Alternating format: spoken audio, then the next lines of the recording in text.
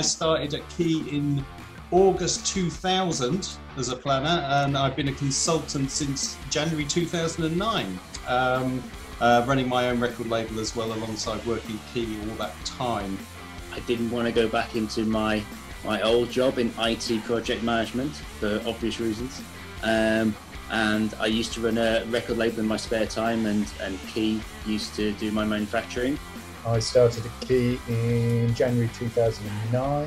Prior to that, I'd run a record label working directly with Key as my only supplier for 15 years.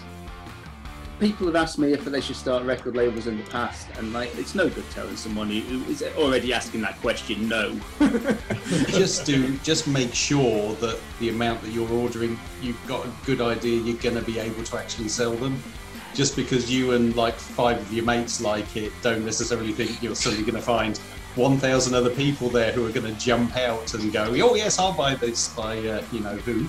I benefited from pre-internet sending gangs of post-school children out on the road in dodgy minivans for time and time again, selling records to other children.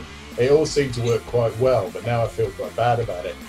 Record labels come in all different shapes and sizes, and you know, you might want to make 300 copies of something that's really beautiful, or you might want to get your band onto the biggest stages and sell thousands of copies. But if you really love that music, then you should go and do it and make whatever it is that makes you happy, and hopefully that makes other people happy too.